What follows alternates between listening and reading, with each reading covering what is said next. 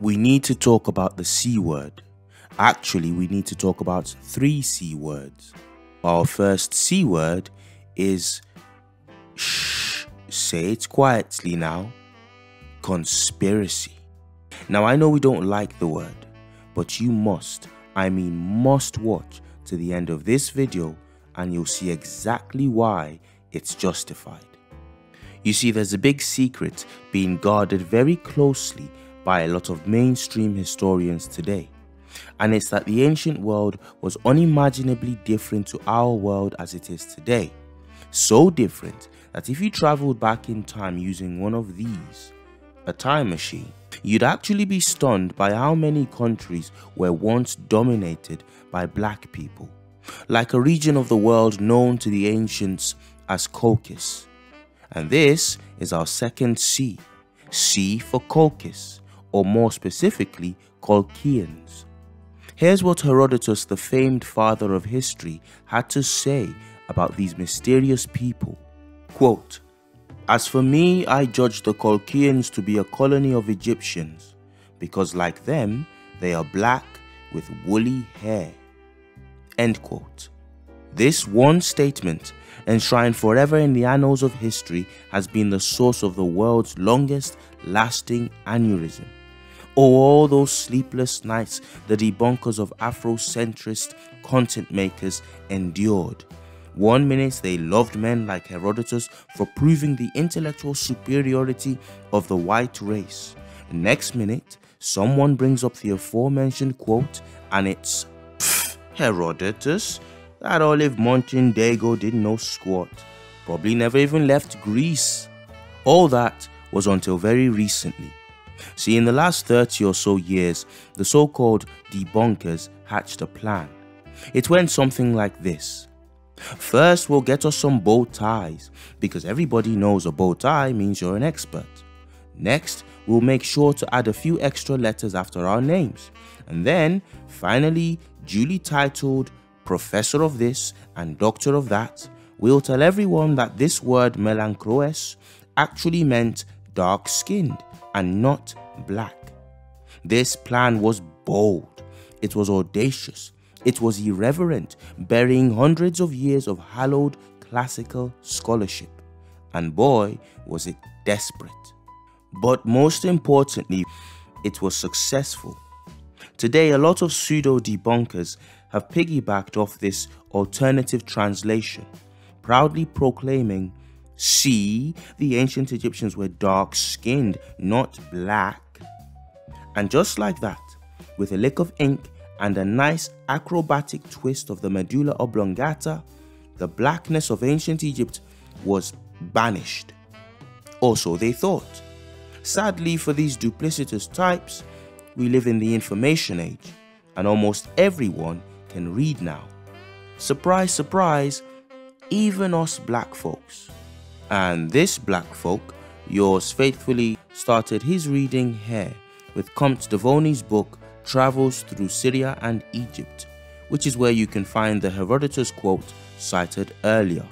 Unlike many modern day translators, Vony, the classical languages expert, Vony, the renowned jurist and philosopher, Vony, the very first Egyptologist proper, was an honest man.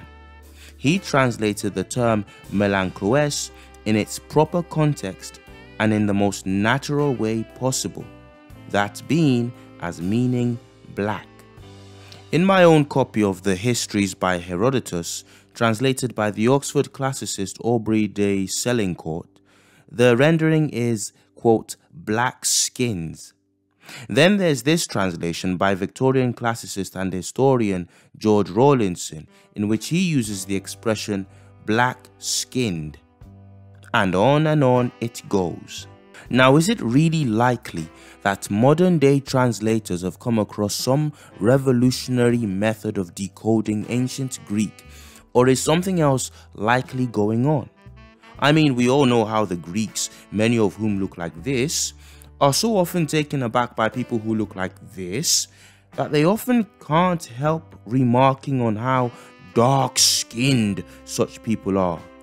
Meanwhile, on planet Earth, when a white person visiting the continent of Africa describes the people he sees as being black and having woolly hair, nobody in the room, not a single person, is thinking of this. Instead, they think of this. And then there are the inconsistencies caused by this dishonest new translation. When the revisionists come across the word melankroes in other contexts across ancient Greek texts, they translate it simply as black. But when they find parts where Herodotus and others use it in reference to the ancient Egyptians, then it's dark-skinned again. And it's not even funny the amount of times the ancient Greeks describe the Egyptians in such terms. In fact, you will struggle to find one instance in which the ancient Greeks remark on the physiological differences between themselves and the ancient Egyptians and don't remark on how dark their skin was, or their kinky hair texture, lip size, flatness of nose, and other physiognomic quirks as seen from a European's eyes.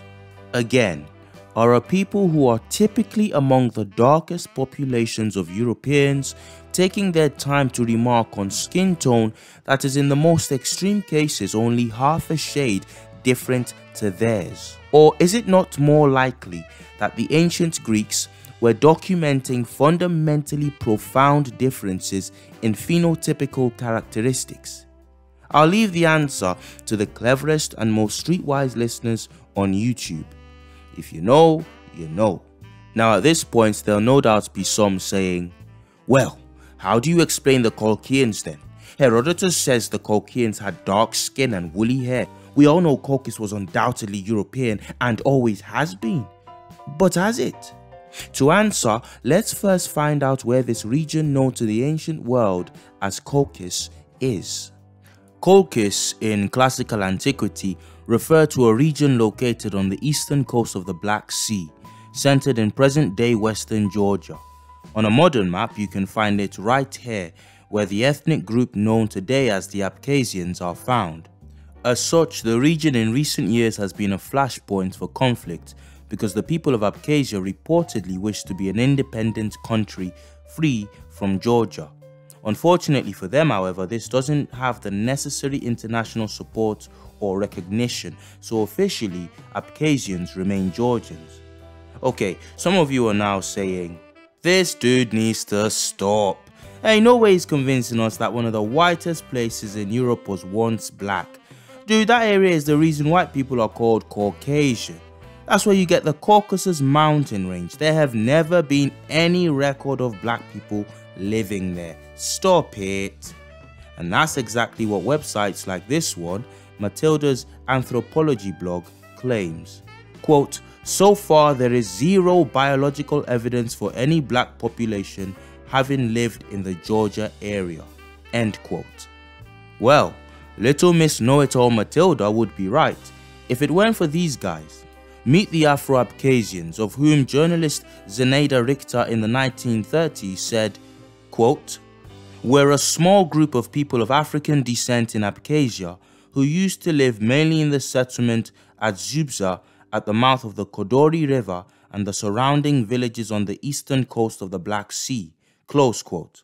So much for there being zero evidence, eh, Matilda? Now, the Wikipedia entry on Afro-Abkhazians claims their origin is still a, quote, matter of dispute among experts. Well, yes, it would be, wouldn't it? Like we pointed out in our video on the Ge'ez and Sabaean scripts, the experts are often acting all confused whenever the truth behind an obscure historical fact might otherwise cast the black past in some less restrictive light than, say, slavery and the 1960s. You see, the way in which these so-called experts have wondered about Afro-Abkhazians, you would think the world never knew about them until sometime last year, except that records of these black people living in notionally the whitest region of Europe persist as far back as 1927, when Russian writer Maxim Gorky encountered their settlements and concluded their origin to be ancient. But even before then, there was that time Russian anthropologist V.P. Vradi in 1912 came across the Afro-Abkhazian nation and went on to write about their numerous settlements in 1913. But wait, What's this? Records from Arab travelers about blacks in the Black Sea region, going back as far as the 17th century? Then you have this. Afro-Abkhazian writer, historian and ethnographer Dmitry Gulia, who demonstrated in his book titled The History of Abkhazia that his people's heritage might well have stemmed from ancient Egypt. Gulia compiles a vast array of Abkhazian words, place names, family names and deities matching those of the ancient Egyptians and Ethiopians. Gulia also explored folklore, showing how the oldest known Abkhazian folktales chronicle the emigration of black Africans into the Georgia region. Okay, pause right here. Now imagine you're Gulia, eager to tell people who never knew of your people's existence before the early to mid 20th century. You can't wait to tell a finally attentive world how you and your people have been living quietly for thousands of years in a part of the world many didn't even know existed till you told them. Eager to tell them about your ancient heritage and epic story, only to be met with the expert response. That expert response goes something like this. No, rubbish! Let me tell you how your people ended up in Abkhazia? Yes, Abkhazia. Now you see, your people are the remnants of shipwrecked slaves, or so far as we can establish, descendants of some group of slaves transferred over sometime in the 1800s. There, fix that for you. Egypt. Come now, boy. Unbelievable? Well, it's the accepted narrative that so-called woke modern academia has allowed to dominate the origin theory of black Abkhazians. We'll spend all of maybe 10 seconds on this. You counting? Go. What are black slaves from Africa doing in the middle of nowhere in Eastern Europe at a time when European slavery was based on indigenous Slavic peasantry, where we get the actual word slave from? This is like importing ice to the Antarctic. 10 seconds? Just a little over. I could have been quicker and just said, you know this thing called racism? This is a sickness! But the best response to the prejudice-laden expert opinion is that the black Caucasian's story is much older than the 1800s. Where's that time machine at again? So you get back inside it and keep going back in time, you'll bump into the Muslim Arab traveler and geographer Ishtakri, writing in the 10th century and reporting that a large contingent of the Khazari Empire's army, who were native to the same Abkhazia region, were brown or even black skin, quote, as if they were a kind of Indians. But you can keep going further back than this. According to scholars and church fathers St. Jerome and Sophronius, Caucasus was, quote, the second Ethiopia. In fact, Sophronius in his Life of St. Andrew writes that towards the mouth of the Asparus and on the banks of the Phasis, there were Ethiopians. For those who don't know, Sophronius was writing around 600 AD and St. Jerome wrote around 400 AD. 400 AD. But wait, we can go even further back.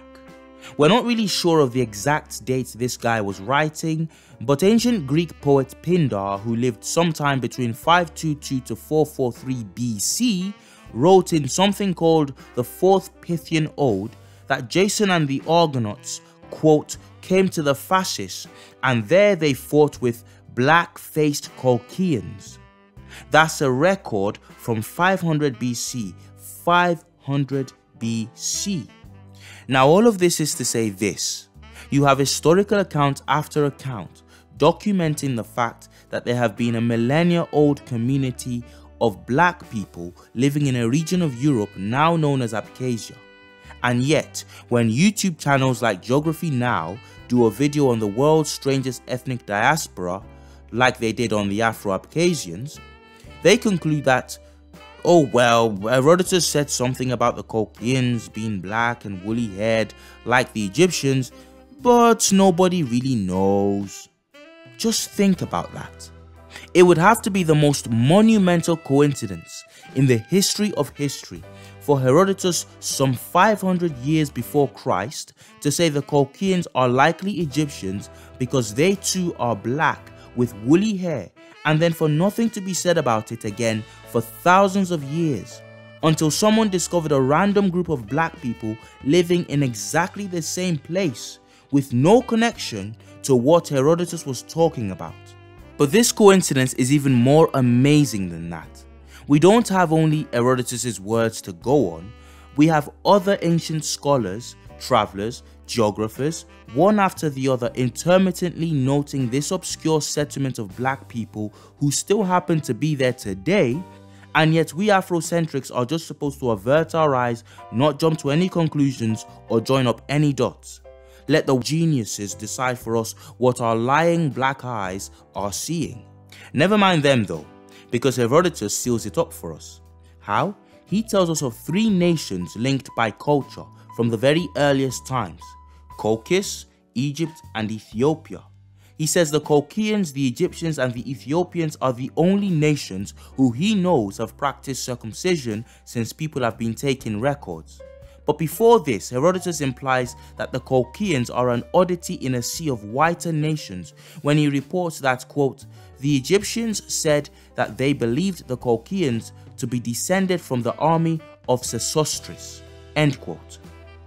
By Sesostris, Herodotus was likely referring to Pharaoh Senusret III, who looked like this, and whose daddy looked like this. Anyway, Herodotus is saying this odd placement of blacks in southeastern Europe is there because an Egyptian pharaoh left a sizable part of his army behind after some military expeditions into southeastern Europe. And that, to anybody genuinely interested in what some have called the oldest Negro community in Europe, would be a satisfactory explanation. Except we don't live in a world filled with people with genuine interest. We live in a world filled with dishonest detractors whose next claim is, well, there's no archaeological evidence of Herodotus' claim. Without having the years and the money to devote to this double standard objection, I came across this. Gold pendants dating from around 400 BC from the very region the ancient world knew as Colchis, now part of modern-day Georgia. Exhibit A purports to show a female bust and 2 sphinxes. Sphinxes, y'all. That's a clear Egyptian archetype. If you care to look closer at Exhibit A, you will see the downy ringlet-based kinky hair texture of one of the females on the pendant. Okay, I'm reaching, right? Then feast your eyes on Exhibit B. Behold, the brothers. Now, do I really have to point out the hair on these topless male horse riders? The coarse, kinky, afro nature of them? Or the prominence of their lips? In any other European context, you might think these were cast by white racists attempting a rendition of the infamous Gollywog doll. Now, when you say there is no archaeological evidence backing Herodotus or Pindar and their claims of black-skinned Colchians, do we include jewelry from the same region depicting creatures from Egyptian religion and half-naked cavalrymen with black features? So Herodotus says the Colchians were Egyptians because they too were black with kinky hair, and that they too practiced circumcision from the earliest records of history along with the Egyptians and the Ethiopians. We find numerous historic accounts of these black Colchians throughout the historic record, and right up until the 20th century there were still enough of these black Colchians that white Europeans were writing home about them. Conclusion: Abkhazia or Colchis, just like Egypt, was once a black majority nation or civilization. Easy peasy. The truth is obvious. That is, unless you are my last C word. See, I've always thought the word I'm about to share with you didn't make any sense as far as cutting insults go. What word am I talking about? It's this word, cracker. Okay, hang on everyone, just relax a minute, I'm going somewhere with this. See, I was told growing up that the word referred disparagingly to white folk because white folk cracked the whip on enslaved black people in antebellum America. But apart from the fact that most of the time it was other blacks forced to do the whip cracking on their fellow blacks, that origin story just never made sense to me. It's a bit like me looking at my bigger brother who has a twisted love for punching me right in the gut and then going, I know what I'll call him just to get back at him. This will really hurt his feelings. Here goes. Hey big bro, you're nothing but a puncher. And big bro will very likely look back at me and say, what? The word only reminds me of my painful subjugation to him. It doesn't do anything for me as an insult. But recently, I stumbled upon a much better explanation for the word cracker. See, it turns out the word has nothing to do with such a dubious origin story. Instead, the historical derivative of the word cracker is crake or crack, and its meaning can be seen as far back as the Elizabethan era during 1558 to 1603, when the word cracker could be used to describe loud braggarts. An example of this can be seen in William Shakespeare's King John. Quote, what cracker is this, saying that deafs our ears with this abundance of superfluous breath? Close quote. The Wikipedia entry goes on. The word was later documented describing, quote, a group of Celtic immigrants, Scotch-Irish people who came to America running from political circumstances in the Old World, close quote. This usage is illustrated in a 1766 letter to the Earl of Dartmouth, which reads, quote, I should explain to your lordship what is meant by crackers, a name they have got from being great boasters. They are a lawless set of rascals on the frontiers of Virginia, Maryland, the Carolinas, and Georgia, who often change their places of abode. Close quote. Now, why am I bringing this up? Well, if we take away the insulting intent behind this word for just 1 second, it seems to be the best fit for describing white Western academics for at least the last 100 years. A people who, having used their innovations with the gun to subjugate the whole globe, then proceeded to retrospectively use the pen to change history, so that all their achievements, however dubiously proven, were then emphasized and overemphasized, while those of others were erased and at the very best made to seem doubtful. So much so that what should be clear as day is now often mired in controversy. If the word cracker really means those who deafen us with their abundance of superfluous breath, then look at those who debunk the Afrocentric claims to Egypt and then compare their emphatic, outlandish claims to the cold, hard historical facts. It soon becomes clear which group of people are the quote, great boasters, a lawless set of rascals with lawless parameters for ascertaining the truth. Indeed, they are very much, quote, often out to deafen us.